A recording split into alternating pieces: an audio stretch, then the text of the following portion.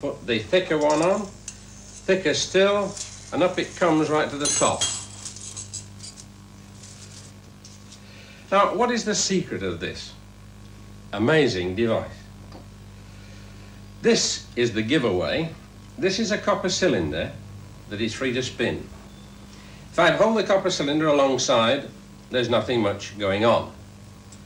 But if I take this ring, which wants to float up there, and I force it down alongside the copper, then the copper begins to spin.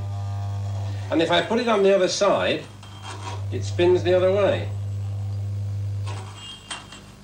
It is as if there was an upward sweeping something which is causing the copper to spin. And we call that upward sweeping something a travelling magnetic field. Now, this is a row of electromagnets arranged deliberately to produce one of these travelling magnetic fields.